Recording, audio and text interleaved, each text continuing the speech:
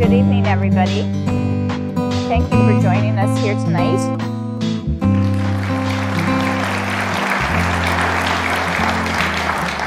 So our first question this evening is to Dennis. And the question is, what voting system do we have now, and why is it so popular? The question is, what is the system we use? And I imagine some of you are familiar with it, but for those of you who aren't, our system is called single-member plurality. It's also sometimes called first past the post, using a kind of horse racing metaphor. It's also known as winner take all. And that nicely captures the kind of dynamic of the system, where in a single-member riding version of our voting system, one person wins. Only one person is going to win in the contest, and that is the person who has more support than anyone else. Sometimes that person might have a majority of the support in a local riding, but they don't have to.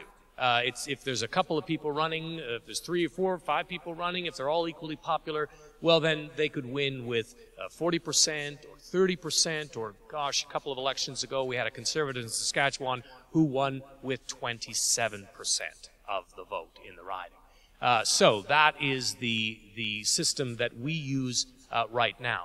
There's another variation of the system that we use municipally. So for instance, Vancouver uses what we call multi-member plurality, or the block vote, or at-large voting. And again, it works on the principle that the candidates who get the most votes are the ones who are elected to council, and the votes are cast from the whole city as like one riding. Again, you know, the overall results don't end. It doesn't promise proportionality. It promises that the person who's the most popular amongst everybody is the one who will win. Thank you. So our next question is to Barry. And what is wrong with the voting system that we have that it's just been unpacked by our colleague? Lots of things are wrong with it, which I guess is sort of the premise under which Fair Vote operates. As an introduction to this, one should understand that in my mind, there's no perfect voting system. Every voting system has flaws. They're just flaws of different sorts. The reason we have the system we have is because it's just been there forever. It's not that it ever was really enthusiastically adopted. It was just we inherited it from the British. And at a time when you had Whigs and Tories and not much else, I guess, in a two-party, or basically a two-party system, first past the post, if you only have 2 candidates in a race, first past the post makes sense, or at least it certainly isn't particularly troublesome. But in Canada, for the last, at least since the 30s, and probably since the 20s with the United Farmers, we've had a multi-party system. Not all the parties have sustained over time, but we certainly have had sustaining parties at least since the 30s. And that in that particular situation, plurality voting does not produce a majority, which at one time it did. In any case, what's wrong with the system now is that in fact it creates artificial majorities that basically suggests that in the last 75 years, that we go back to the end of World War II, there have been 23 elections in that time. During that period, there's only been 2 elections where any party has cleared 50% of the vote nationally. Yet in the vast majority, 60% of those elections, we nevertheless have created majorities. So it's an artificial system that's unrepresentative. The problem is that all the other systems have problems as well that we might deal with. The reason I moved to alternate vote is that I think it's less radical, and that indeed the public, I think, might be more likely to be convinced because it's a less radical scheme. So I'll have an opportunity, I'm sure, to talk about that in a little more detail in a minute. That indeed the issue of basically getting reform passed, getting the public to accept, remembering that, again, I was very much burned in my own mind by that 2007 result. PR could make a lot of sense in a lot of ways.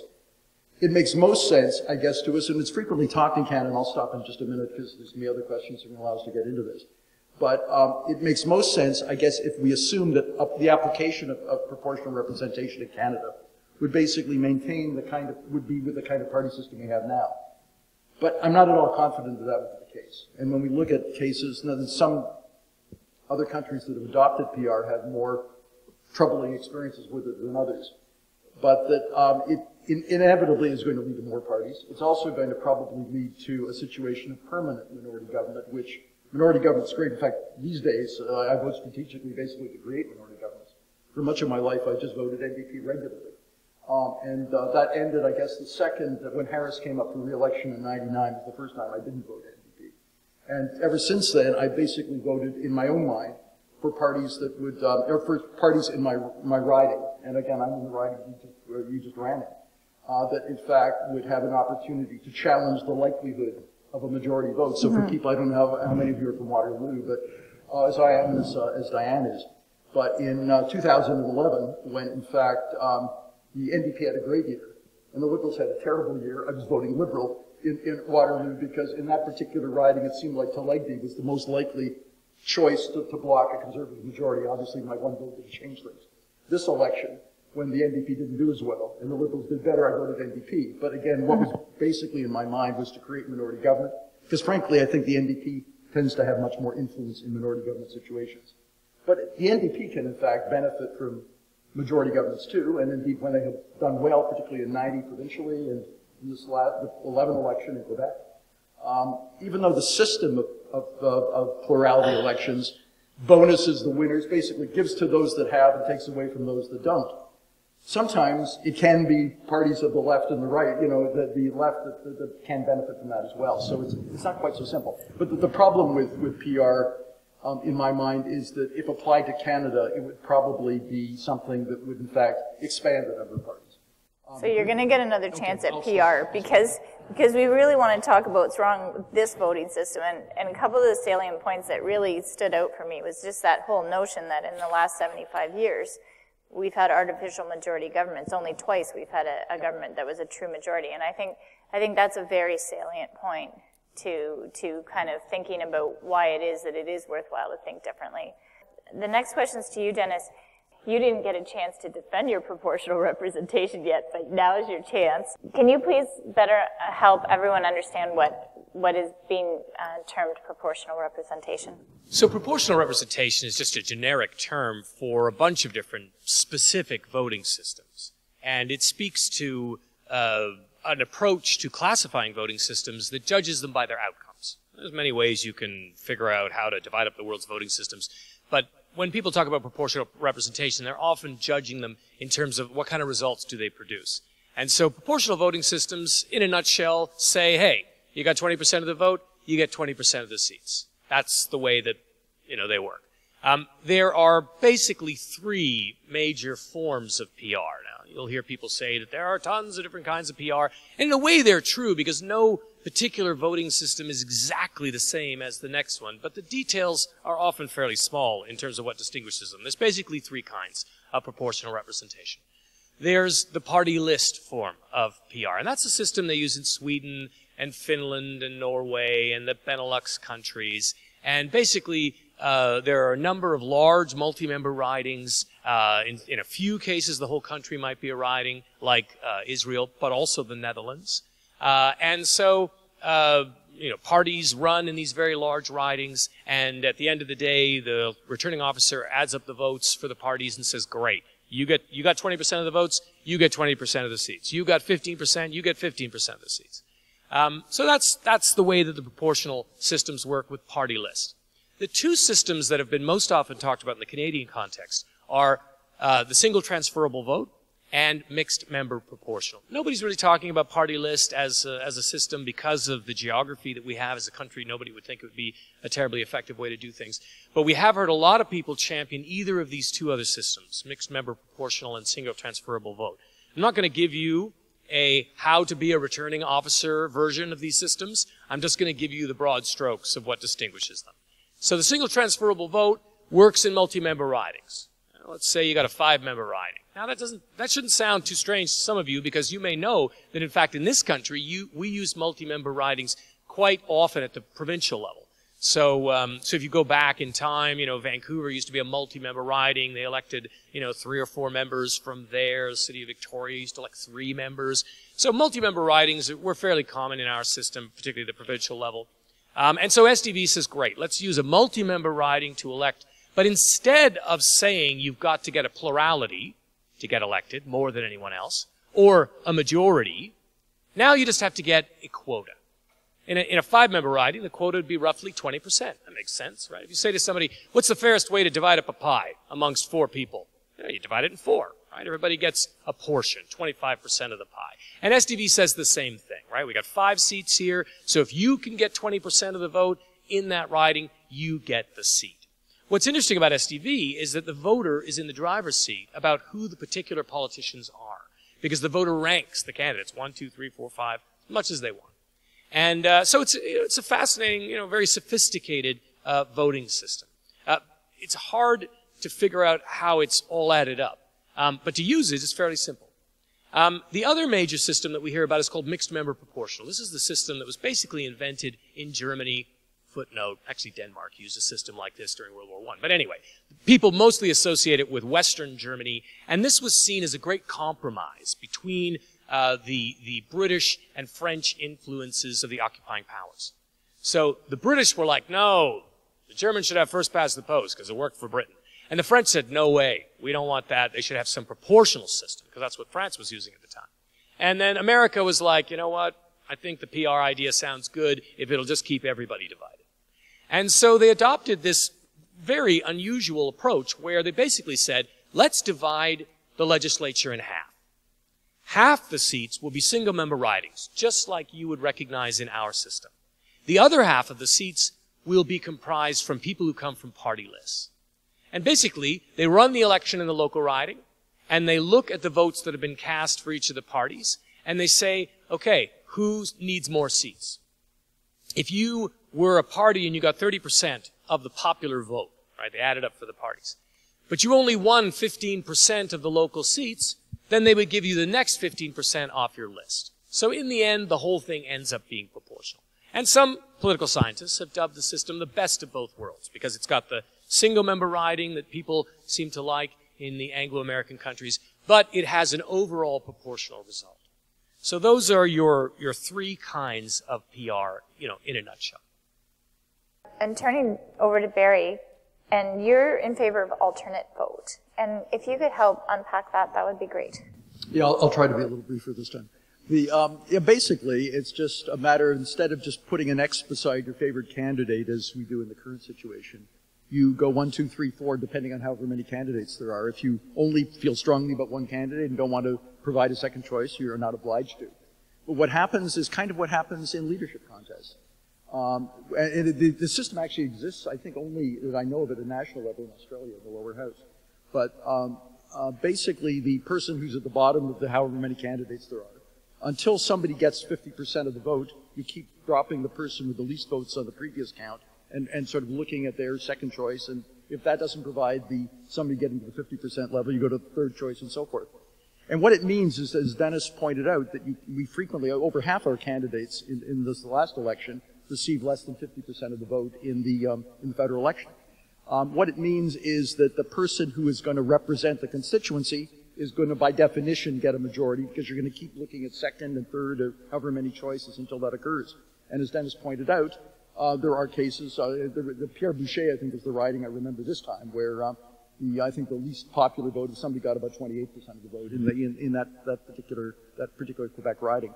What it does effectively then is kind of legitimize the local member. Now it isn't, the reason I really like this kind of system is I kind of changed my mind a little after 2007, is that in fact I think it's more sellable to the public because it's less fundamentally different from what exists now. And I've just become very dispirited about the fact that something as dramatically different a change as PR, because PR has lots of things to be said for it. Some problems too, but there's certainly things to be said for it. For example, in this last election, for somebody who's very environmentally concerned, you basically had four, if you want to look at Quebec, four parties that were environmentally oriented, and one less so, the Conservatives. That indeed, instead of splitting that environmental vote, people could go to a second, a third, and a fourth choice that was still preferable to the Conservatives. Now, depending on the configuration of any given riding, it wouldn't necessarily always come out the same way. There's one other attraction, though, about the alternate vote, which I think, coming through the Harper years, which were certainly not to my particular political favor in terms of how things worked.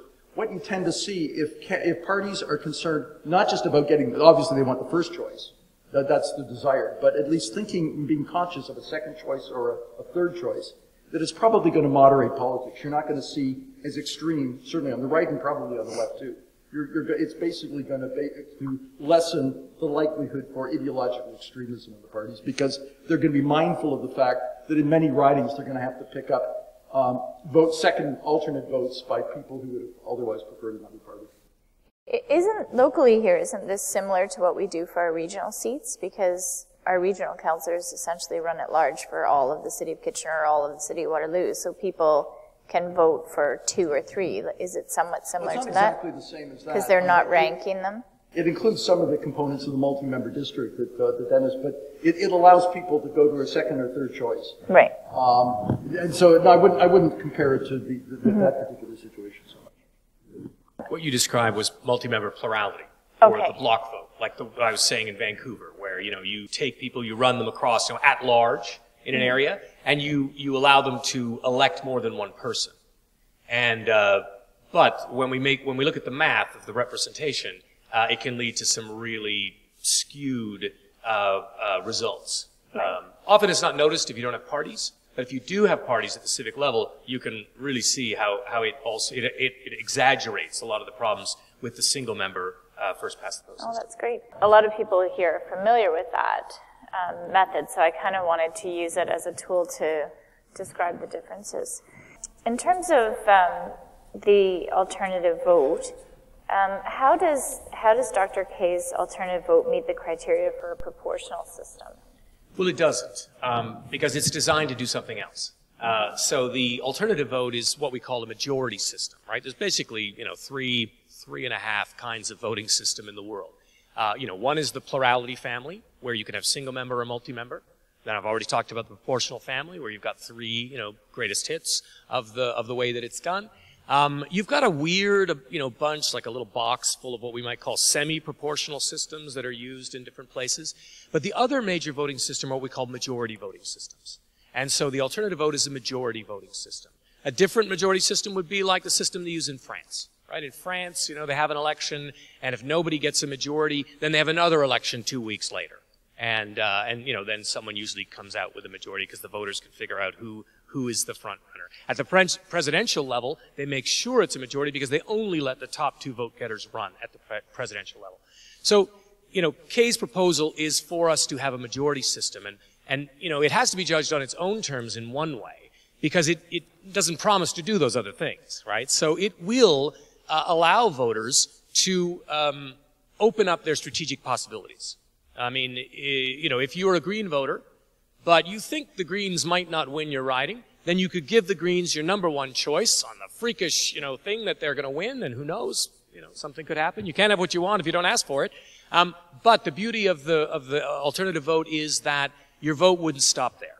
You know, if nobody wins a majority outright, then you could be the first, your candidate could be the first eliminated, and then the second choice on your ballot, you know, maybe for, you know, the NDP or the Liberals, would then go to help that candidate. And so when we look at a country that uses the alternative vote, you know, we can see cases where the subsequent choices reverse the result. You know, the front runner, the plurality winner, you know, is suddenly overtaken by another candidate where the second and third choices start to add up. And, you know, some people say that's wrong, but I say, well, you know, if that's more in line with what the voters actually want, then I don't see, you know, how that could be objected to. Now, in terms of the question about the criteria for proportional system, well, as I say, the alternative vote doesn't promise to proportionally represent parties, and it doesn't, right? So we know from looking at countries that use the alternative vote, and actually, we have a lot of experience with the alternative vote here in Canada. We used the alternative vote in 2 elections in British Columbia, 1951 and 1952, and we used the alternative vote for rural ridings in Alberta and Manitoba from roughly 1920, 1924 to 1955 and 56. So literally millions of Canadians have actually used the alternative vote in elections. And so I did a paper for a journal, Inroads, where I compared the results between Australia and Canada, looking at the kinds of things that the alternative vote tended to do. And it's pretty clear that if you want proportional representation of parties, you're not going to get it with the alternative vote. It's also disappointing that the alternative vote does not help new parties break into the system. It does not help minor parties break into the system. And the weakening of the strategic pressure that voters feel is often a bit of a consolation prize. Because the practice, what we see in Canada and in Australia, is that the alternative vote has the effect of funneling votes back to the major parties. Where they've had breakthroughs for Greens in Australia is in the upper house where they use a proportional system. And then there's a whole bunch of other measures that when people are looking for things with PR, like more diverse representation, the alternative vote does about as poorly as our current system does. And then in terms of wasted votes, the alternative vote obviously does better than plurality because of the subsequent transfers, but it still leaves a considerable number of voters not influencing the result, and basically orphaning voters in different parts of the country. So in that sense, I mean, the alternative vote shares with plurality its bias for geographic concentration. In other words, one of the most important things in plurality and the alternative vote is the geographic proximity of voters. Now, maybe in the 18th or 19th century when, we were mostly farmers, and, shared a number of those kinds of interests in common, that made sense. But in today's world, to make geographic proximity arguably the most important factor, I think is very questionable. Thank you. So you started helping us to understand why you're not proposing proportional representation in your first question, but I'm going to let you continue with that. One of the attractions of the alternate vote is there really is no wasted vote. Now, in fact, it may not radically change the result. In fact, probably it doesn't, but it still creates more legitimacy in each riding because candidates, by definition, are going to have to get at least 50% of the vote. So this notion that you can't vote Green or you can't vote NDP because it's wasted, and that certainly affected my behavior. I voted for something other than my first choice at times, as I was starting to explain, in order to stop an even worse outcome from my perspective for it to occur. Apart from that, though, on the proportional representation, again, in Canada, we're used to a particular system. New parties have emerged, not with great success, and certainly not with sustained success, but there has been the possibility of the Greens being an example of that, the Bloc Québécois. The Rally de Mount that Credit East in years gone by. The United Farmers going back to the 20s. So it's not that new parties can't emerge in our system. Typically, they don't. In countries that do have proportional representation, you can have, and again, it doesn't apply equally in all places, but you tend to multiply the number of parties. You tend to create a situation where the likelihood of majority basically becomes nil. And that as a result, that indeed, this doesn't work adversely in all systems, but that frequently the creation of a majority, particularly if you've got parties of substance that are antithetical to each other. Italy certainly had that system where you had the communists at one end and strong right-wing parties at another end who would never be in coalition, meant that in Italy for many years, the Christian Democrats always were part of the government. Sometimes they had left-wing partners, sometimes right-wing partners. But it was a system, particularly in Italy, that did not work well. Israel's another place that doesn't work well because of the fact that you've got small religious parties that basically bargain between the other parties that are in existence in terms of who they will support, getting all sorts of various benefits for themselves. It's a system that can allow, and particularly in the countries I just mentioned, does allow for small parties to have disproportionate influence because of the fact that they're less odious to the parties that are looking for coalition. So some of those small parties actually take on disproportionate influence. And in many, I guess the worst example in recent years is Belgium, which has other problems of its own because of its bicultural background. But where in fact putting together a coalition that included the Flemish and the Walloons basically meant that they were without effective government for the better part of 2 years. It gives small parties the opportunity to hold up the bigger parties for disproportionate rewards in order to be included in the coalition. Yeah, I think, those are a kind of a greatest hits suite of the kinds of things that we often hear about PR, and of course I cherish this opportunity to respond to some of them. Let's start with Belgium, a country that has used PR since 1899. Now, Professor Kay has raised the objection that they took a long time putting their most recent government together. Now, that's one case out of how many elections have they had in Belgium, right? A lot. So I think it would be wrong for us to judge Belgium on the basis of this experience and say that that's the kind of thing that you would get with PR. No voting system will stop a social revolution, right? No voting system is going to prevent some very significant things that are going on in society from coming to the surface. And so we've seen, for instance, in the United Kingdom, the rise of UKIP, which is characterized by many as an extremist party. And the fact that they've used first past the post has not stopped UKIP from gaining representation and considerable support. One member. Yeah, but if you look, well, yes, one member. With like 15% of the vote. But look at the council elections and, they are making significant inroads. So again, and, the beauty of first past the post is it's a barrier until suddenly it flips. And, now they can go from being underrepresented to being overrepresented.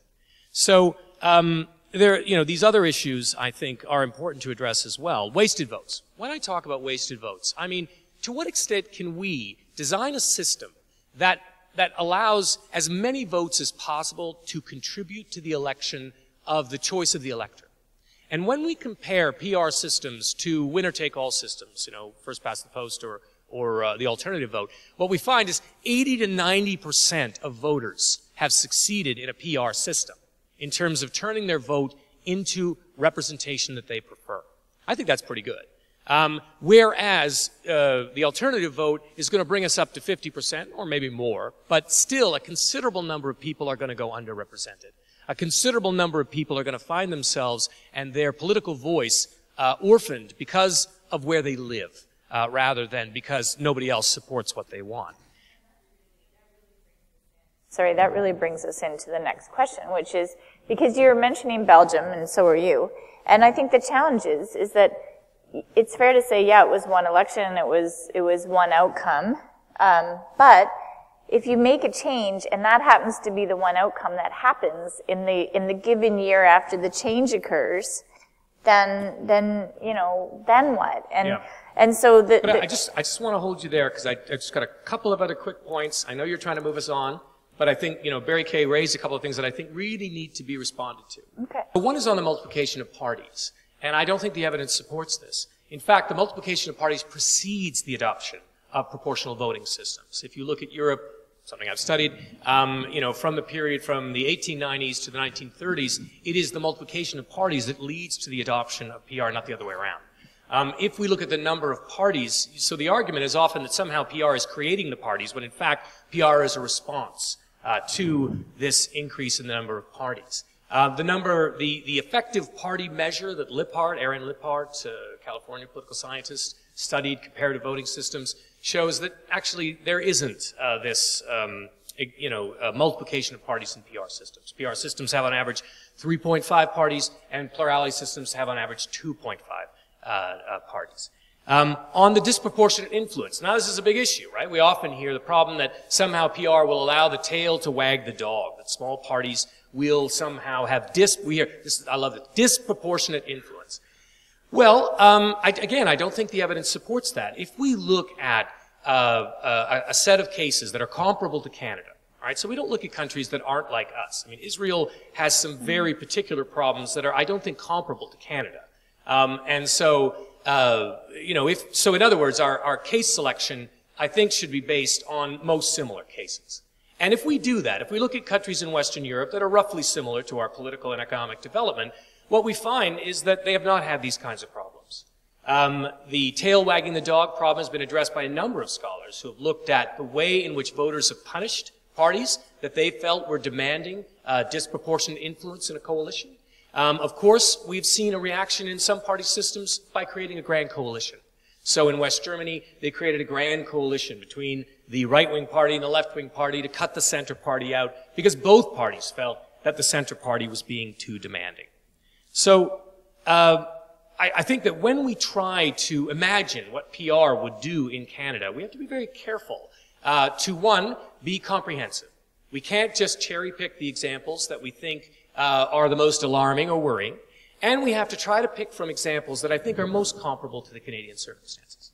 A lot of times it comes down to, and our next question is around local representation, because in the case where you talked about the Grand Coalition in Germany, I mean, people voted for a particular party with the intent that they would play that particular role in government, and then they did the Grand Coalition and played a very different role in government. So similarly with some of the examples that you provided as well, like when you go back and forth to get the 50% to get the actual majority, maybe people feel as though they lose something in that in terms of their local representation. And that's really the question that I'd like us to talk about now is a lot of Canadians really feel that they want to know their politicians. They believe in that line that all politics is local.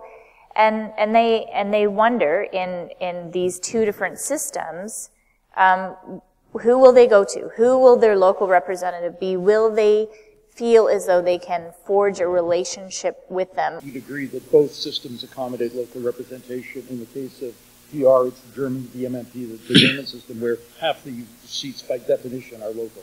In the case of alternate vote, it's really like the current system. All of the members are elected locally. It's just that it requires 50% because of this of the second and third choice votes that creates it. So the notion of local representation, I don't think it need be compromised by either of these. You know, it's ironic, right, that Sweden has some of the highest levels of public satisfaction with local services, and they have no local representation in their national parliament. So, you know, there's a political scientist, Peter Mayer, he talked about North American societies are locked into what he calls the ideology of local representation, that everybody pays lip service to it, but frankly, the public gets very little for the design. Very few people know their local member, very few go to see them. People vote party. Even when people say they vote for the local member, they vote party. And there's a reason for that. Right? It's hard to get informed about politics. Politics is confusing and complex. And where there aren't parties, voter turnout is way down because it's hard for the public to come to grips with the complexity of the issues. So, you know, what we have to decide on the question of local representation is, what are the trade-offs? What are the trade-offs? People often have an inflated idea. You know, when people say, I want a local member to do, you know, what local people want, which local people do you want that local representative to answer to? Do you want the local you are the local representative to answer to you. That's what you're really saying. But that's not political. It's not political to expect that in a political system, politicians are only going to do what you want. You know, there are other people in the polity, and they are competing with you for influence. So we need to recognize that in every single riding, there are people who agree with you and people who disagree with you. And your poor member is, you know, got to figure out who they're going to side with. Okay, some issues, they can try to come up with a deal and make everybody happy, but there's an awful lot of zero-sum issues. Are we going to build that freeway or not? You can't half-build a freeway. So, you know, that's where I think a lot of the calls that we hear for people. Another thing is, the problem is, it's like, you know, it's like a freebie. You go and say to people, do you like a local representative? Of course. What else would I have? Right? People have no idea of any other way to do politics than to have a local representative. So a lot of the information we get about people's preferences on local representation has to be cast against what would be some of the benefits of an alternative way of doing our politics. And when we ask people those questions, they often say, well, I like that too. Yeah, parties should get their proportion of the vote. And a party that didn't win an actual majority of votes should not get a majority of the seats. That doesn't sound right, even though it almost always happens. Yeah. It is very true what you said about everybody thinks they own their politician, even if they're on very different sides of the equation. And it is very, very difficult to sort through that. And actually, I think that that's a really interesting question because it's not my next question on the sheet, but I still think it's an interesting question because of the fact that politicians are pulled in all ways. Does one of these voting systems actually help to address that better than another? So it could be that the answer is no, but with proportional representation, for example, one could say, well, you know, 30% of Canadians voted for Greens, and we have 30% Greens in the House, and so they're actually able to move the bar on the environment issue, and that's why people voted for them. So are they as pulled? I mean, because somebody could say, oh yeah, that's what they stand for, and so we're not going to pull them. But I don't know, like, have you thought about that? Have you thought about whether either of these systems actually help to address some of that?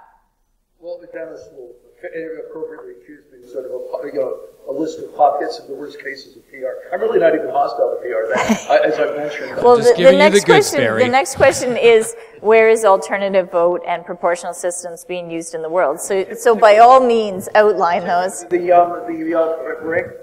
alternative vote is used very few places at the national level. Australia is really the only example I can think of. They're talking about it municipally in Ontario right now, but the local members aren't happy with it because, frankly, local members, almost all members are happy with the system that elected them. So they don't want to see any kind of change. And that's part of the reason we haven't had a great deal of change of any sort over the years.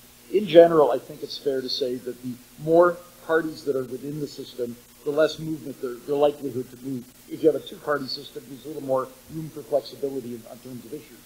Again, if I go back to Italy or perhaps Israel or some of these other countries, you find where you've got, in those last two examples, I think you've got 10 parties in the national legislature. The likelihood that the parties are going to be very flexible and move isn't very great because they've got to be able to maintain their brand and their identity. So the small, in general, the smaller the number of parties, probably the more flexibility in terms of their positions and their willingness to compromise. I think it's more, when we look at, what PR countries do, so let's look at what happens in Sweden or Holland or mostly in Belgium until recently, and some of these other countries. What you find is a retrospective process going on, right? Voters judge what happened before to decide what they think should happen next. And so parties often have deals to work with each other when they go into the election campaign. So it's not a surprise, when voters see different parties working together, because they've often indicated to the public that if you elect us, we plan to work with this other party. We think that we can come to some agreement on a set of priorities for this government. The Prime Minister of the Netherlands in the 1980s said, it takes a long time to do things in the Netherlands, but, when we figure out what we want to do, there is broad support for it, because it really does require a majority to get something passed. So the consultation is such that they really know what everybody wants, and there's buy-in to make the policy work. So I think your question, would a PR system encourage a kind of fruitful relationship across these differences? Yes, I think it would. Our current system does not. Our current system, when you help out another party, you're actually helping to defeat yourself. Right? It's winner take all. You can't get along with the other party, because if you make them look good, it may help elect them and not your candidate.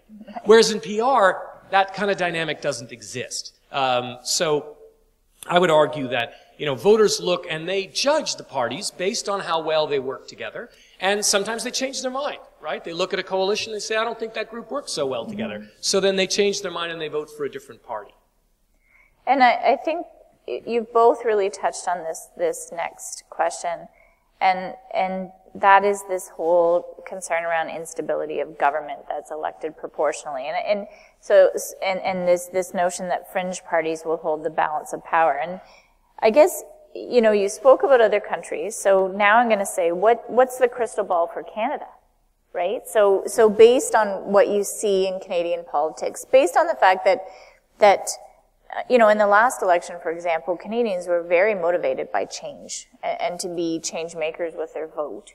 How likely do you think that Canada would actually find themselves in this position where fringe powers hold the balance of power? We, in Ontario, when we had the minority government, I mean, arguably the NDP held a pretty strong balance of power. So I'd value your thoughts on that. Look, the most compelling reason why I've moved away from PR and I'd be happy with PR to compare to the status quo too. But the most compelling reason for me is that, in fact, I don't think it's going to happen. It's a matter of pragmatism that indeed the alternate vote kind of system is just less of a change, and I think it could be more easily sold to the public, which clearly in the provinces where they've had the opportunity for change have rejected in Ontario pretty decisively. But I don't think it's clear, Barry. I mean, I think that the work that was done after both the SDV campaign and in Ontario, the MMP campaign, showed that the public didn't even know a referendum was going on. Okay? We're using the referendum results as an opportunity to say this is not what the public wants. When we survey the public about whether they know there's a referendum, and a majority say they don't even know what's going on, and even fewer can answer any factual questions about it, that's a clear failure of the government to promote the policy that they claimed that they were in favor of the public making a decision on. So I think the jury is absolutely out on what the public thinks about it. The public knows very little about any of our institutions, and that's not their fault. I don't blame them. They've got busy lives. They've got lots of things to do. They tend to accept the results of our institutions if the parties that they vote for accept them.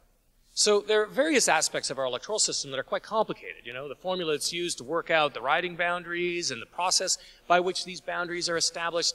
This is not in the living rooms of the nation, right? This is being handled in the traditional elite way. We've got a bunch of political scientists. We've got a bunch of party hacks showing up to meetings to try to influence where the lines are drawn. And for the most part, the public says, okay, that looks good. What does my party say? And when the party kicks up, when the party starts making a fuss, then their voters go, well, there's a fire over there. Maybe I should go and see if I should help put it out. It's the same with the voting system, right? Part of the problem we have now is that somebody got it in their head that it was a good idea to go and ask the public to micromanage this process of democratic reform. And that was unrealistic. It was unrealistic to expect that the great vast majority of people would say, yeah, Pilon's book looks fantastic. I'm going to read this. No, they're not, right? So, to me, what the public thinks is neither here nor there, because the public is not on the driver's seat of this issue, right? In the 150 years, the 18 countries across all, the Western industrialized countries, the key driver of change was what the party system wanted, and that's still true. So, if we move forward on this, it will be because our Liberal government wants it or thinks it's in their interest. And Barry, I think, could be right that this Liberal government thinks that the alternative vote is the system that's in their interest, and they will promote that. But I'm not so sure. I'm not so sure. I think there are divisions in this current federal Liberal government. And I think right now they're working them out. They're trying to work out a process because they don't actually agree. There are some Liberals who think a proportional system would be the right way to move forward. No. And there are some Liberals who say, no, don't change anything. And others who think, yeah, this alternative vote sounds good. You really think the Liberals, given that the Liberals aren't always in power, but indeed would prefer a system which almost by definition would mean they would never have a natural majority, to a system where, not all the time, but frequently, the Liberals have had majority governments? It's hard for me to believe. Again, I'm very much a believer in the fact that politicians, like the rest of us, but politicians especially, act in terms of their self-interest. I just find it very difficult to think that the Liberals would seriously countenance a system that would basically mean that they would never again have the ability to have a majority. And yet systems change, right? So, I mean, Barry outlines, a classic rational choice argument that, it's in their self-interest to keep the system, they have the power, ipso facto, it follows the system will never change. But it does change. We do have cases of national voting system change in countries. And so it really depends on the kind of politics that are going on in the country. And I would have agreed with you about the Liberal Party until recently, right? I mean, Liberal Party in 1919 adopts PR, gets in power, doesn't introduce it. Liberal Party in 1934 adopts PR, gets in power in 1935, doesn't introduce it. Right? Liberal Party, in 1978 under Trudeau says, let's look at PR. 81, they go to Broadbent and say, let's talk PR, but they don't actually do anything. So the Liberal Party have got a long history of courting this issue and then abandoning it, at the mantle. And so in this case, I would have expected the same thing. I was totally expecting they would just kill this in committee. But then they come out after the election and reiterate their promise to change the system. Not just they're going to have a committee, but this is the last election that we will have under the current first past the post system. So yeah, maybe that means they're setting us up for AV. But I don't know. So on the alternative vote, though, I think that a lot of the media is obsessed with the complexity of ranked ballots, and I would suggest to you that in all likelihood, the broader citizenry would allow themselves to be confused by that complexity as well. Confused by all sorts of things. You still basically have these single-member districts. Other than just putting an X beside a candidate, you can still just put a 1 and leave it at that, but you have the choice of being able to go beyond just your first choice and do alternate. And so what do you think happens, though, when people basically stack their ballots? So now all of a sudden your people are coming to your door, they're knocking on your door and saying, they're basically saying, vote for one person and vote for me. Right? Like, don't use another vote on anybody else because I want to make sure that I win for sure. So you need to go in and in the change system, though, the system that we're talking about, in some ridings they would naturally get 50% and do now. It gets a little more complicated and varies from riding to riding. I would argue it's more understandable and more acceptable, and for that reason, there's one other thing I just wanted to add because I think we're going to question shortly. And that is if, in fact, it's deemed appropriate to have some sort of public referendum or sort of commitment to the system. I think whatever the system, be it PR or alternate vote or frankly anything else, the notion of abstractly endorsing it before the fact is part of the reason why, in fact, it was rejected so soundly. I would suggest that any kind of change should result from the fact that you try it for a period of time, I would argue, a couple of elections, perhaps a period of 8 to 10 years, and only then, at that particular time, you would then go back to the public and see, having experienced it, whether in fact they like that system or they prefer to go back to what they had. On that question, because that's really where we are right now, is a referendum required? And this is a constitutional question. So constitutionally, is there a requirement for a referendum? It needn't be, but in fact, I wouldn't be surprised if in fact a campaign was drummed up that this is a fundamental change. Even in Ontario, when we had the referendum, of course, we didn't even clear 40%. but they had the preface suggesting that there had to be 60%, and there were some other conditions as well in BC. I have a hunch that the public relations of it would suggest that, excuse me, that there would probably be the suggestion at some point a public imprimatur would be placed upon it. I'm just suggesting that it not take place before the system is tried, but after you've experimented with it for at least a couple of elections. The question is, the media is obsessed with complexity. Yes, they are. They're obsessed, right? Why? I don't know. I mean, the people of Ireland, the people of Ireland use the single transferable vote. I can't believe that they are, that much smarter than we are. But that's the implication, right? The implication is Canadians are too stupid to use a system other than an X. Now, one way we can test this with evidence is we can say, what is the ballot spoilage in the different systems? And did you know that the ballot spoilage in Ireland is lower than in Canada? More Canadians make a mistake with their ballot making an X than the Irish do numbering them 1, 2, 3. These systems are complicated to count, and AV is not complicated. It's not complicated at all. It has more steps than plurality, but it's not complicated. Single transferable vote, MMP, yes, these are complicated to count, but they're not complicated to use. So that's just, more media muck raising. It's not a real thing. It's just making trouble. Right. When we look at the evidence, it's just not supported by any evidence. And the way you deal with problems of election administration is you administrate. So, you have a transition election, you're going to need more people at the voting locations, the parties are going to have to hand out how to vote cards. There's all kinds of ways you can deal with that, right? If you actually want to solve the problem rather than just raise the problem. On the constitutionality of the voting system is not constitutional. The BNA Act very clearly sets out Parliament's rights to make all rules as concerns elections, except those areas in the Constitution where certain things have to be maintained, like the proportional allocation of seats to provinces. But other than that, it is very clear that the Constitution gives Parliament the right to make that change. We have had 10 voting system changes at the provincial level in this country, historically. None of them have been declared unconstitutional. So this is, again, another fake argument, not based in any kind of reading of our actual Constitution. We're pretty privileged today, actually, to have these two professors with us who have dedicated their life's work to considering these types of systems. So it's a real privilege that you're here. So you might want to seize the opportunity to get up and come to the microphone and ask a question. My name is Dino, and I'm concerned traditionally with the system we have now. Politicians aren't saying vote for me because I'm the best. It's don't vote for them because they're not the best. There's a negative connotation to that. With the rank system, there's a tendency to have more civility because now you may be pandering for the votes of the people you're trying to defeat. Sir, in your system, if you have a block of people that are coming off a list, how is it apparent that there'll be that civility? Because you're still fighting for, if you have larger jurisdictions and have half the seats that are going to be represented by people that you vote for, and then another half that come off the list, how do you still create that civility? Well, yes. I mean, that is the great accomplishment of democracy, is that we're allowed to disagree, and we don't want to lose that, right? We don't want to erase the fact that we can strongly disagree with one another. I think we should obviously do it as politely as possible, but we should be able to represent fundamentally different positions. I don't want any system that reduces that. But I think people are noticing that under our current system, there seems to be a lot of grandstanding. Is this a significant, substantial difference? You were just arguing last week in favor of this, but now you seem to be totally against it, and it just seems to be about competitive party stuff. And so would these other systems change that dynamic? And I think Barry has articulated that the alternative vote would create some dynamic for parties, particularly ones that are close to each other, where their voters would swap votes, to not beat each other up. Right? They would have an incentive to find a way to work together because they would be thinking, well, if you're not going to vote for me first, I want you to at least vote for me second.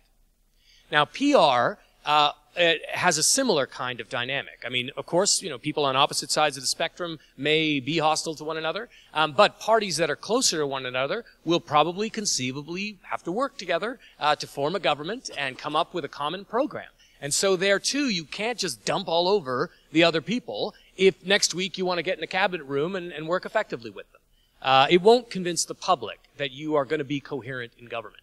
So I think that at the electoral level, the alternative vote could create a slightly different dynamic than plurality. I think at the governing level, PR could create a much more functional set of relationships between different political actors. Thank you for your question. My name is David. Thank you for being here. I don't want to preclude Dennis from answering this if he wants to, but it's really directed more to Barry. Barry, you mentioned that under the alternative vote, when you rank your ballot, the ones that are lower in support at the bottom, they can have their votes reallocated, so then you end up with a majority, so that the person that's actually liked the most in a riding gets elected. I think that's great. It's very similar to first past the post, winner take all. But you should, if you have the most support, win locally, that's fine. The problem that I have, and I want you to clarify for me, you say that you feel that, if I understand correctly, that it's not wasted votes. But the problem that I see is if you have a party that has maybe 15% support, 10% support nationally, right across the board, they never win in any one riding, they end up with no representation nationally. And yet, if you took those 10% from 10 different ridings, and if everybody just moved to the same spot, they'd get 100% of the vote. So it just, the demographics just doesn't seem to work for me for alternative vote. It doesn't seem fair. And I'm just wondering if you could kind of clarify, because to me that seems like wasted votes. Well, again, I guess I'm defining a wasted vote by people who in fact decide to vote not for the first choice but for the second choice because their first choice doesn't stand a chance. Look at the Greens in Canada. They do have that one riding in Saanich, Gulf Islands, that they were able to win, a very untypical riding in many ways. But in fact, that's a great example of perhaps the party that gets particularly penalized as a result of many people who would otherwise prefer to vote for Green, thinking they don't have a chance. And they, in most parts of Canada, probably really don't have a chance. In the system I'm talking about, they can vote for their first choice. Is it fair? Absolutely not. Without question, PR is a much fairer system. I don't think we disagree with that at all. The trouble with PR, and I'm not particularly troubled by this, but the people who criticize PR feel that, in fact, it leads to less stability and can, in fact, lead to real problems with regard to instability in terms of coalition formation. Maybe Canada would not act like Italy and Israel and so forth, and I understand that.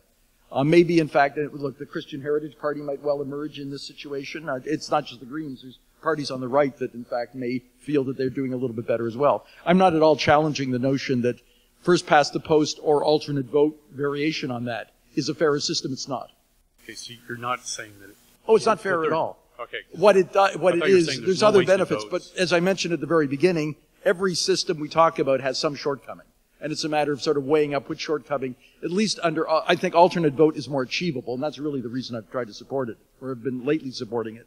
That alternate vote is a much more modest variation on the current, and therefore I think there's a better chance of it actually being put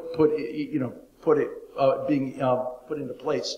Whereas I'm afraid that I'm no longer able to dream, because much of my life I have been totally in support of everything Dennis has said, but reality has caused me to feel, particularly after the rejection in Ontario in 2007, I just don't think it's going to happen. And in fact, I'm prepared to at least look at the alternate vote as something that will perhaps lessen the extremism in Canadian elections and at least create the circumstance whereby local candidates are going to have to get 50% of the vote from somebody, where, in contrast to what happens now. I'm in no way suggesting that alternate vote is fairer. It's not. Thank you. But in a way, I mean, the alternative vote is more unfair to parties like the Greens. Because at least in the plurality system, a party whose support is diffuse may pick up a seat or two, may win a riding with 35% because they can manage to put together some votes in a particular riding, or the way the vote cuts, they can win. But under alternative vote, that would be completely eliminated. So it would make the entry of new parties even harder. And the evidence we have from Canada and Australian experience is that the alternative vote makes party competition less.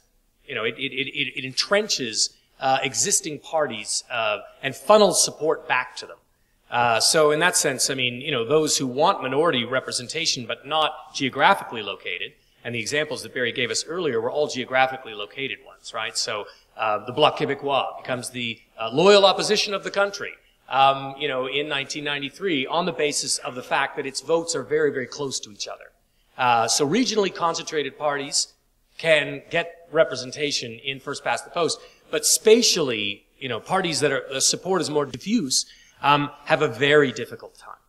I just want to say thank you for clarifying that, Barry. It sounds like you both agree that nationally, the alternative vote does not represent people. Yeah. Probably. I mean, sure. again, we're speculating in terms of its impact, but in general, I would tend to agree with most of what Dennis has said. I have a question about alternative vote with respect to Australia. It seems that Australia is the major system that we talk about when we talk about alternative vote, but I don't understand how Australia works. Like, it seems, in terms of historically, it seems to have a bunch of right-wing parties that are, I don't know if they're competing against each other, if they're all running in different ridings, and then I don't know how well Australia actually manages to elect anybody from small parties, although Professor Pilon is suggesting it's not, and I don't really have a good sense of whether, when we're talking about alternative vote, we should be thinking about it, how well we can compare it to Canada. Okay, thank you very much. So if anyone had troubles hearing that question, it was really about Australia. The gentleman pointed out that there have been challenges with Australia and how relevant it is to Canada. I mean, Australia is fascinating. In many ways, it looks like Britain. You know, it's got a Labour Party, it's got a right-wing party. You know, so in that sense, it departs from Canadian experience, where we did not develop a national left-wing party until the 1930s, but both the United Kingdom and Australia developed left-wing parties coming out of the 19th century. So, you know, not exactly comparable, but in some ways comparable. The adoption of the alternative vote, like most voting systems, was about power. And it emerged because of instability in the party system. So Australia is founded in 1900, and there's a free trade party, and there's a non-free trade party. And then there's a very small labor group. And so they decide that they're going to use first past the post. They use it. And this is going on. The two parties expect the labor members to just be absorbed. But they don't. The Labour Party gets stronger and stronger. And by 1910, 1914, the Labour Party is going to eclipse one of the old parties. And now the two old parties say, we need to change this voting system. This is no good. So they decide to adopt the alternative vote. Because the beauty of the alternative vote is the two right-wing parties can trade support for each other and prevent Labour from going up the middle, right? Which in a plurality system, if you've got three parties, you know, two parties could split the vote and the third one could go up. So we'll fix it. We'll rig the system back in our favor by adopting the alternative vote. Except it doesn't work. And so during World War I, the party system busts apart. Another party comes up. Anyway, long story short, they stick with the alternative vote. It doesn't stop Labour from coming to power, but they stick with the alternative vote. And over its history, they've basically always had three parties at the national level. The Labour Party, a right-wing party, and a rural party. You know, it was called the County Party. Now it's got a different name. Now it's called the National Party. So there's a Farmers' Party and there's an Urban Party. And those two parties work together using the alternative vote. They basically trade preferences, and they have lots of agreements to do that. Those three parties, in one form or another, have dominated the system. Now, what is interesting about Australia is that they have been able to, new parties have been able to trade deals in the lower house for support in the upper house. So the Greens have signed stand-down agreements with different parties on the promise that they'll work it out so they get a seat in the Senate.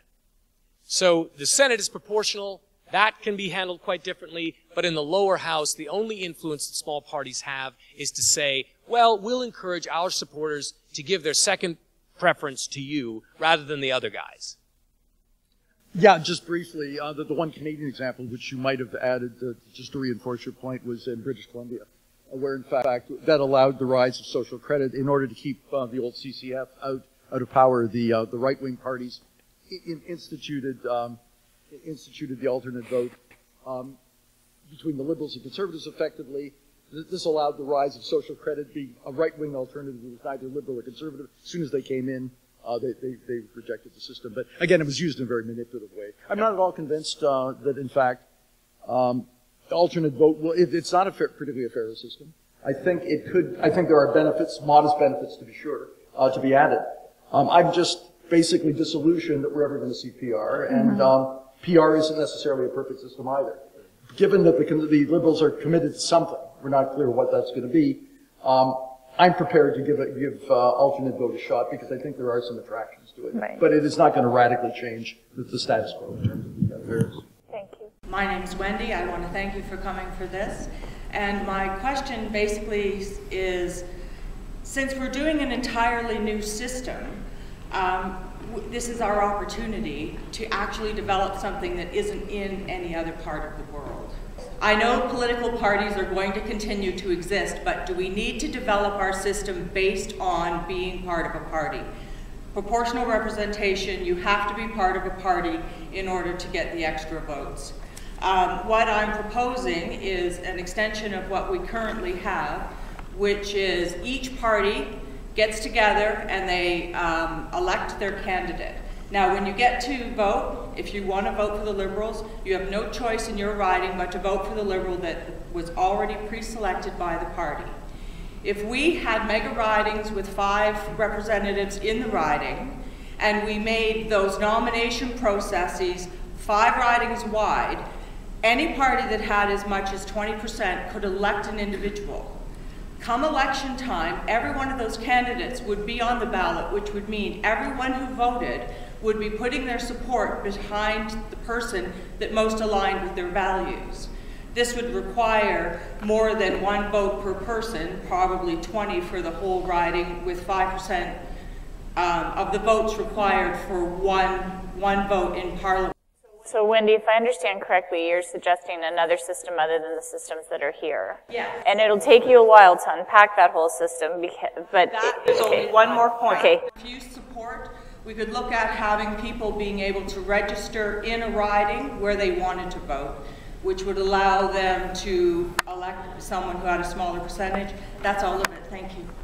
So fundamentally, if I could take your first question out of that, was why do we have to be assigned to these types of voting systems? Why do we have to look to another country and their system? Why couldn't we develop a Canadian-specific system? Absolutely. So, and I think that, to be forthright, I think there's a lot of people who would have different ideas on what the system could look like.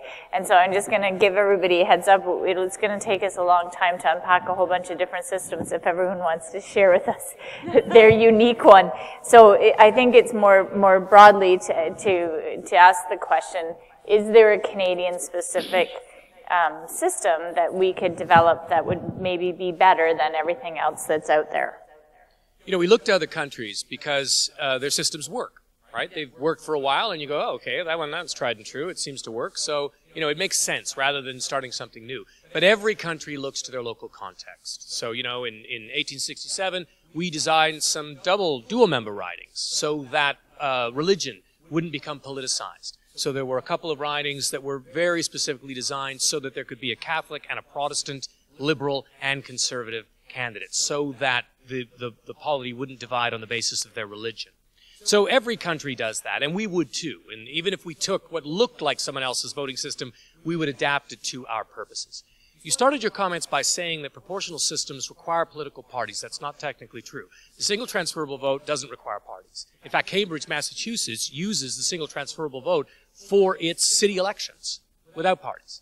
And the STV was used for 19 municipalities across Western Canada, in most cases where there were not political parties.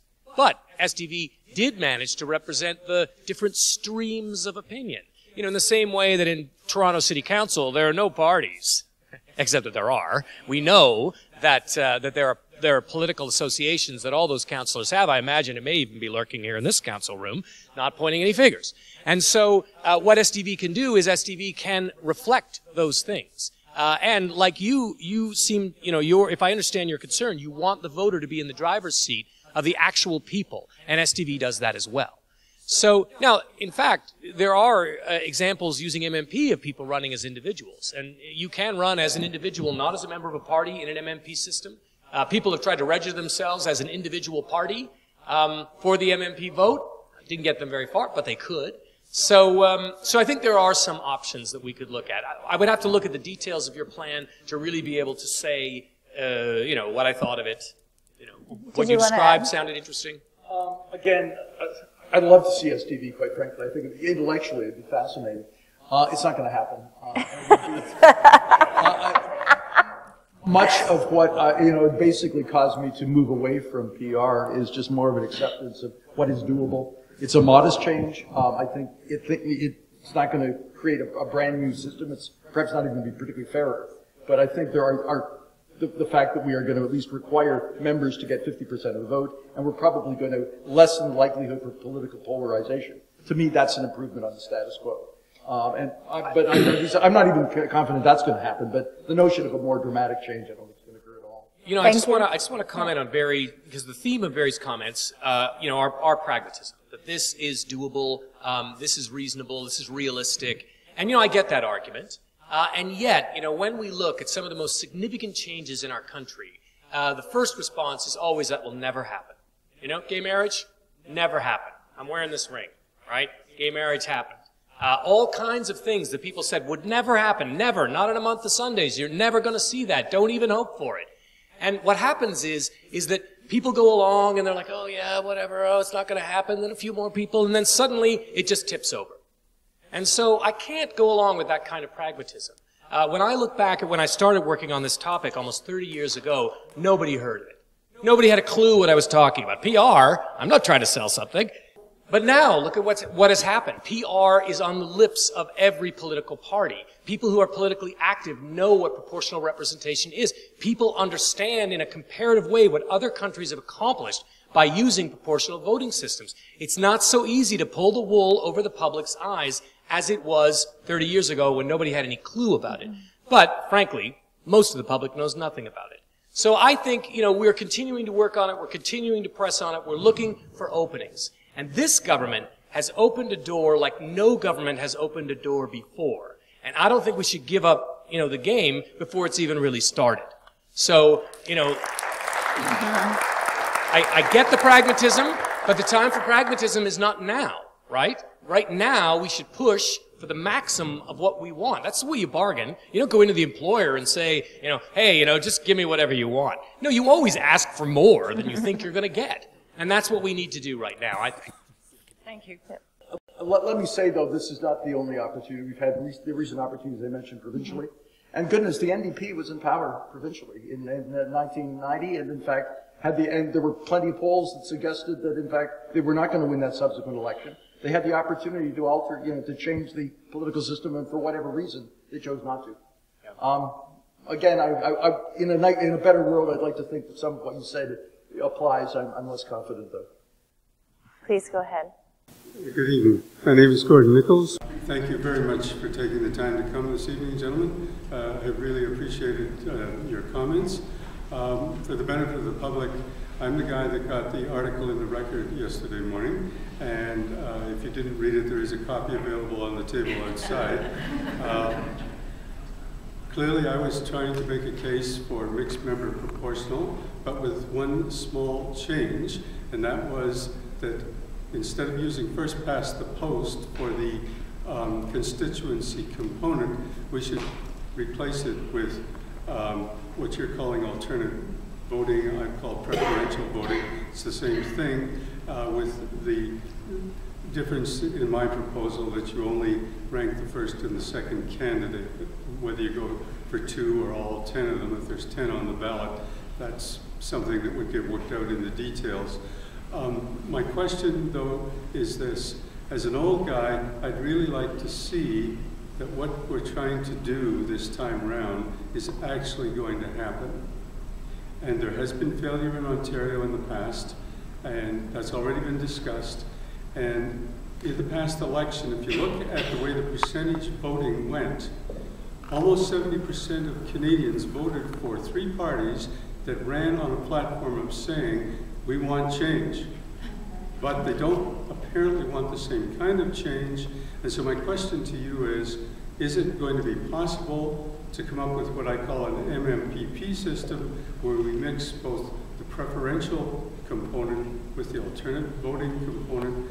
And if we could, would that guarantee us a 70% support base, and we could get on with it? I kind of see that as 2 questions. One is, do you think we can find a hybrid in Canada? And the second being this notion of, will it happen? Anything could happen. The question is whether it will happen. You know, we had a famous hybrid system in Alberta and Manitoba. Well, famous amongst people who notice these things. But it was used by the public for 35 years. And it basically combined the single transferable vote in the urban areas with the alternative vote in rural areas. This was seen as a great compromise because you had, lots of people in the cities, so, the PR system could work there. And then you had not as many people in the rural areas, so this was a way of trying to maintain some sort of constituency that was connected to the people. So, anything's possible, but I think, Barry's quite right to draw our attention to the political interests that are at stake here. We have two levels of discussion, right? We've got the public discussion, which is often about values and ideals, and all of my work is about saying that's not where the decision is going to be made, right? You're not going to advance very far by stepping into a question of voting system change at an ideal level. You need to understand it politically. Whose interests will be served? Barry mentioned that the NDP were in power in Ontario in the early 90s. The NDP are a funny party because in every other country, the third party was always for PR. But the NDP only came around to PR in about 1990-ish.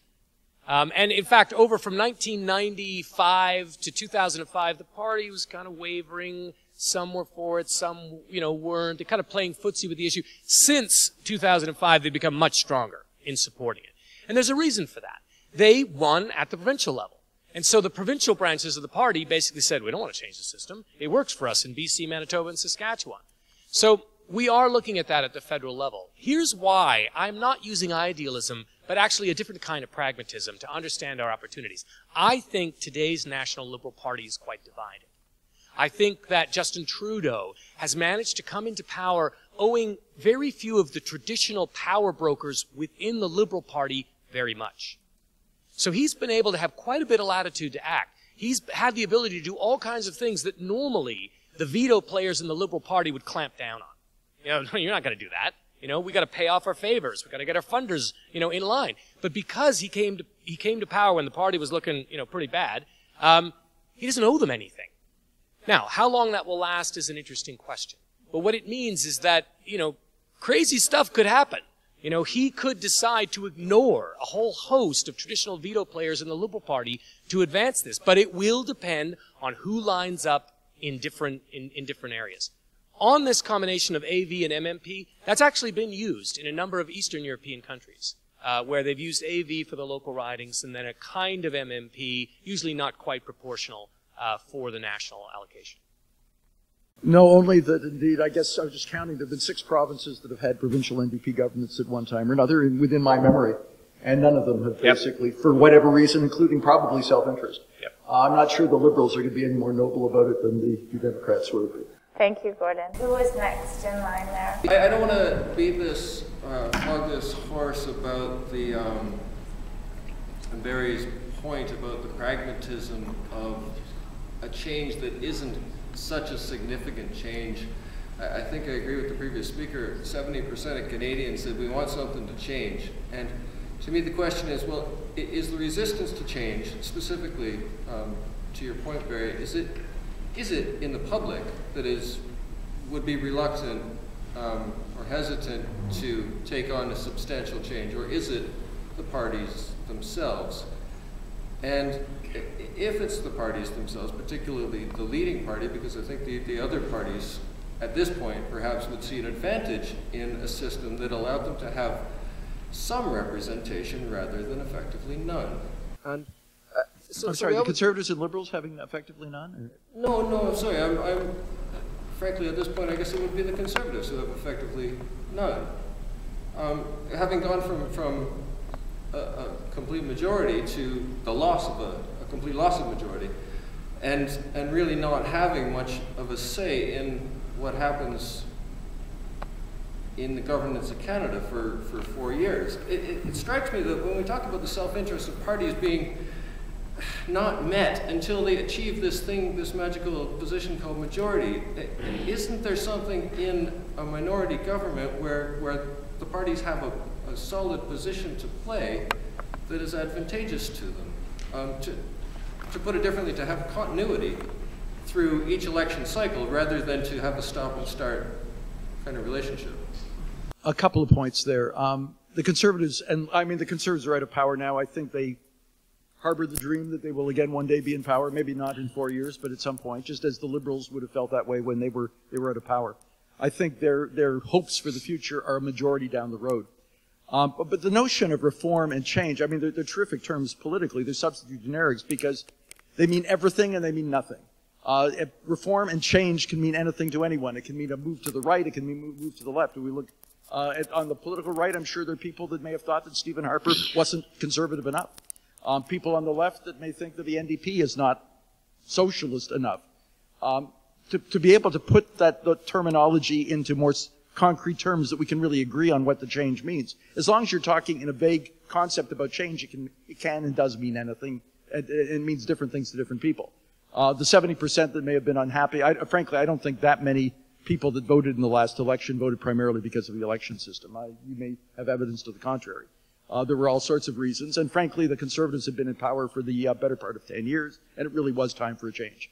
But to think that that was largely or even significantly about the electoral system having to be changed, I don't buy. I don't buy that it was largely about marijuana, which what Justin Trudeau talked about, or about abortion, or about many of these other issues. That indeed the idea of favoring change, whether it's on the election system or anything else, can and does mean a lot of different things to different people. And for us to assume that a 70% figure means X or Y is something I have trouble grasping. Your question is, is a part of power better than no power? I think that's what moved the Liberals on this issue, was they found themselves in third place, which you got to think was pretty shocking, right? Never before in their history were they in third place at the national level. This was an entirely new situation. And there was no guarantee that there was going to be any recovery, right? They had Diane, that was a failure. They had Ignatieff, that was a failure. Now they got this new guy. Nobody knows what's going to happen. And uncertainty is a ripe formula for turning to things like PR, because PR basically nails things down, right? Instead of falling further, you can basically shore up your support. And so I think that the Liberals said a piece of power would be better than no power. And that got the issue onto the table. I think a lot of people, and I think a lot of Liberal supporters, were alarmed at what the Conservatives were prepared to do with their majority government. And I think that, the Conservatives were always more vulnerable than people realized. I mean, 39.5% of the vote, that was not a stunning victory for Stephen Harper's majority. But frankly, 39.8 for Trudeau is not that stunning either. So, it's not, there's no guarantee that what's happened now is unchangeable. There's, the classic argument is, I'm out of power now, but pretty soon I'll be back. And the reason parties want that power is because there's a public face of politics and a backroom face of politics. The public face of politics is, hey, truth, beauty, and justice, and sweetness and light, and babies, and picnics, and all the stuff that we all agree on. And the backstage is, okay, I'm paying you off because you gave money to my party, and I'm going to change this law to benefit this group, and let's have this lunch over here with these millionaires. Now, if you don't have a majority government, you can't do that kind of stuff, right? Not as easily. So the main two parties will fight like hell to keep first past the post because it's essential to their business model as a party. But when that system is broken, when they don't think they're ever going to get back to the trough, suddenly alternatives start to look good. So the question you got to ask yourself is, are the Liberals feeling lucky? Do they think that this is the return to the normal? Are we back to the good old days? It's the Liberal Party of the 20th century. We're back. Or do they understand their own vulnerabilities? Do they understand that they are a hairbreadth away from being tossed back to third place or back to the opposition benches? And if they do, if their internal research, and they've got very, very smart people working for them, if their internal research says we're a lot more vulnerable than we look, they might be prepared to trade the current system for a system that will put them at the center of every coalition that we've ever seen. So, I think the Liberals are probably more open to a discussion than I think Barry does. And thank you, gentlemen, for being here and for hosting it as well. Barry, this is directed at you. I come to this meeting wanting to understand the differences between proportional representation, alternative voting, and so on, and also to hear a case for and against each of them, each of those classes of voting systems. I'd be interested, Barry, if you could articulate briefly, beyond the fact that it's doable, what are the advantages of moving to a proportional or preferential voting or AV over the existing system? Because if the only reason to do it is because it's doable, but it doesn't achieve a significant amount of change, why do it? Well, the key word, I guess, is significant. It can be characterized as a Band-Aid, I guess. I do think it's an improvement on the status quo. I think it, in fact, eliminates the need for, again, the strategic voting or and the wasted vote concern. And indeed, Dennis suggested, maybe it's true, that the Green Party, or the NDP for that matter, would do particularly better in this kind of system. I think time will tell. But what it does mean is that no new Democrat or Green Party supporter or Christian Heritage supporter or any other party supporter who isn't of a party normally in power, at least can vote for their party of their first choice. It also means that there's a democratic legitimacy to whoever gets elected in the various 338 now ridings across the country will in fact have been endorsed at some level, not necessarily always as a first choice, but at some level will have been endorsed by 50% plus one at least of the people that are voting. That is an improvement. I think it is, I'm not even sure it's doable, quite frankly. I'm not optimistic even about that. But indeed, I think given the political circumstances and the fact that the public has in fact shown in Ontario and BC and PEI has shown a rejection of change. They have not felt that the current system is broken enough. People may grumble about it. 70% may talk about change, but change can mean anything, as I was. Well, 58% in BC in the first one is usually a win. Right? I mean, 58%. I mean, the government that won didn't get 58%. Again, BC was the closest example, and in fact, perhaps should have been introduced at that time. I would certainly argue that if 50% is enough for Quebec to separate, 50% is enough to at least try a new electoral system. But the fact was that happened in large part because BC had a very unusual set of election results previously, including an election where the governing party got fewer votes than the opposition party. That's also happened federally in Canada a couple of times. 79 was an example of that. The next time around, it wasn't endorsed quite so enthusiastically. Nonetheless, again, I've been largely a supporter of PR for most of my life. But indeed, I'm just sort of coming to grips with reality. I think it's an improvement on the status quo. It's not nearly as dramatic a change as Dennis is suggesting. I don't think Dennis's proposal, and indeed what Fair Vote generally supports, the idea of PR, I just don't think it's going to happen. And indeed, I think it's worth a try to at least try and remedy the situation a little bit. And maybe, in fact, if it is deemed to be an improvement, because we're speculating about what the results of alternate vote, or for that matter, what PR would actually be down the road. We can't be sure that it wouldn't be like Italy. We can't be sure that it would be like Australia. We're speculating about that. You may be right. But indeed, I do think that it's an improvement. I don't suggest in any sense that it's a dramatic change. It isn't. So we're just going to go on to our next question. For Professor Kay, you mentioned one of the arguments against PR is that it disproportionately favors the smaller parties. I was hoping you could expand on that. Well, that gets into the complexities of the political system. There are political systems where, in fact, small parties have had disproportionate influence because you've got two large parties. I mean, Israel's one example I'm familiar with. Like the bloc? Well, other than geography, and the bloc is disproportionate. Although at the time the bloc was in power, that wasn't the bloc at the zenith was not in a minority government situation. But yeah, the bloc with Quebec only support, with candidates only in Quebec, was in fact the official opposition with 54 seats out of 300 or whatever it was, 308 or whatever it was at the time.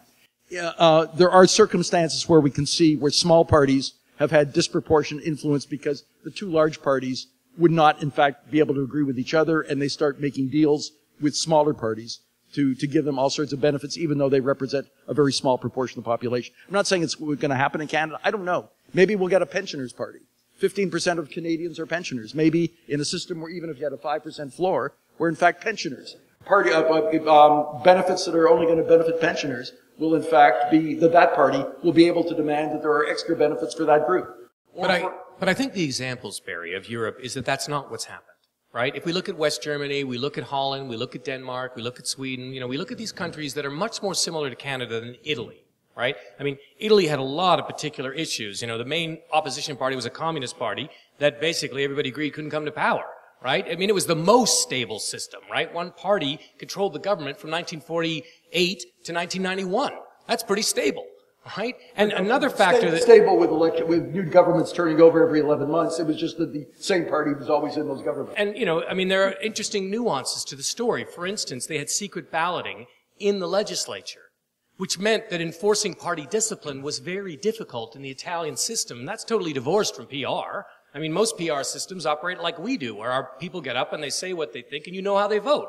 And that allows the party to enforce the proper party discipline. So when we look at countries that are comparable to Canada in terms of their political and economic development, the things that Barry talks about, while speculatively possible, have not actually come to pass.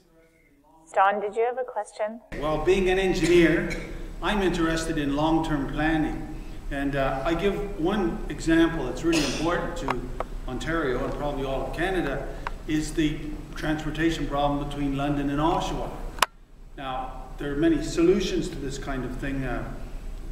High-speed train going both ways between two, a bypass north of Toronto. But typically this problem would take about 25 years. And four-year governments just can't tackle a project like that because they cannot show a benefit after 4 years. And this is one of the big benefits of coalition government, which results from proportional representation, is that in each election, the cross-section of the government does not change that much, and therefore they can continue projects that are started. And that's what I admire about, and all of us would admire Europe for this, because their long-term planning, they can do it. And we're not able to. For instance, in the United States, the U.S. Corps of Engineers estimates there are 70,000 bridges in the U.S. that need repair, and we're in a similar situation. And so one of the benefits that hasn't been mentioned is the practicality of being able to do long-term planning with proportional representation. That's an interesting overview from one of my former professors. I guess the assumption that indeed PR necessarily guarantees long-term stability in me. Long-term stability in Italy meant a very corrupt government with the Christian Democrat. I mean, there are so many problems with the political system. Indeed, you're talking about roads and long-term planning concerning them. I'm thinking of global warming. I'm thinking of the problems with funding our pension scheme, the problems with funding healthcare. As the population ages, that in fact there are lots of problems that keep getting kicked down the road by governments, because they're thinking only of the next election, the next 2, 3, 4 years, not what's going to happen in 15, 20 years or further down the road than that. The answer to your concern is really longer terms of government. Instead of having elections every 4 years, if we had them every 10 years or 15 years, then indeed we would have much more stability. It may be that that PR would in fact allow for that. I'm not at all convinced that indeed the different parties would necessarily act in concert. Maybe it wouldn't be as crazy as Italy. I don't think it would. But that I'm not at all convinced that parties that are in conflict with each other electorally are necessarily going to be not thinking about the next election and how they can game the system relative to their others. I'm not sure. I'm not convinced at all that PR would solve. The problem you raise is real in many ways, not just about highways. But I'm not at all convinced that PR would in fact ameliorate that kind of situation. Well, I mean, again, I think what we need to do is try to look at some evidence and see, have PR legislatures, again, in countries that are comparable to Canada, have they been able to engage in more long-term planning? And, one of the problems that is identified with first past the post, and would also be true in the alternative vote, is what people call policy lurch. Because you have these decisive shifts in government that don't really follow, what people have said with their votes, you can have a party, introduce a set of policies, the next party comes in, takes those policies out. Party B comes back, puts them back in. Next party, famous example is British Steel. Nationalized by Labour, denationalized by the Conservatives, renationalized by Labour, denationalized by the Conservatives. I mean, who benefited from this kind of policy lurch? Again, my example from the Netherlands, where the Prime Minister said that it takes us a while to work out the policy that we're committed to. But because we have to get a real majority in the Parliament, the work that we do is worth it. Because by the time we've come to a decision, we really have heard a lot of stuff. And we really have built up the relationships that will make the Parliament, make the policy work. It's not enough to pass a policy, right? You need that policy to actually have some legs in the community. Who are the people who are going to make this thing work? First past the post governments are standing on a very, very narrow foundation, not broad enough to get the kind of support to engage in the long-term policy planning that you've just discussed. I don't think the problem is the public. The public gets it.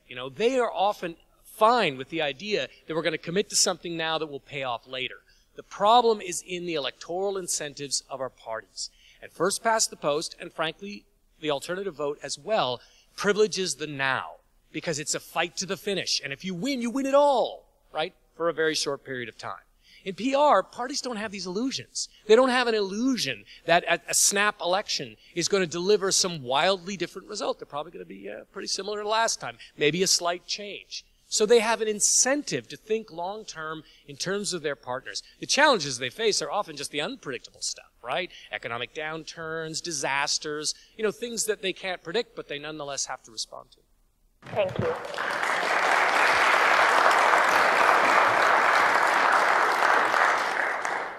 Just briefly, I think the difference between Dennis's positions and mine are just a matter of optimism versus skepticism.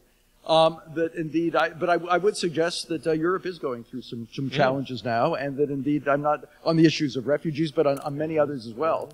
And the notion that things just go happily rolling along for 20 years spans under PR, I would question that. It can happen. It doesn't necessarily happen.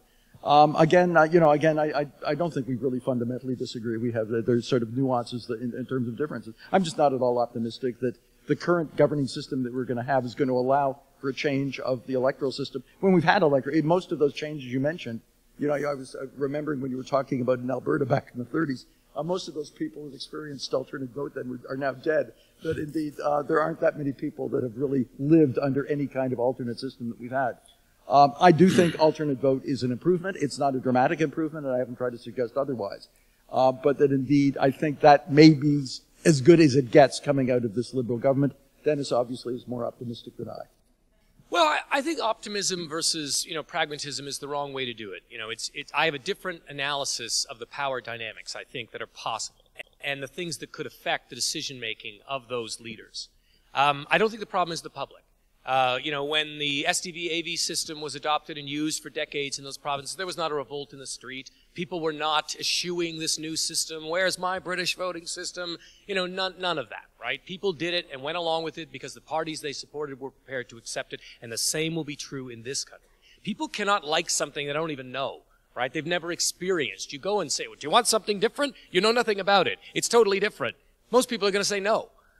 So once they experience or see the value of it, or will see how their interests are answered, I think the answer, could be different.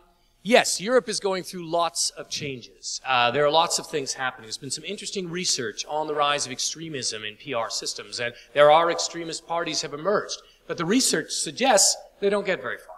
That the mainstream parties won't touch them, or won't work with them, or won't introduce the policies that are important to them. And what happens is that after a while, the voters then go back to the other parties. So it's not that PR, you see, our system says, there's a possibility of extremism. We better make the system really uncompetitive.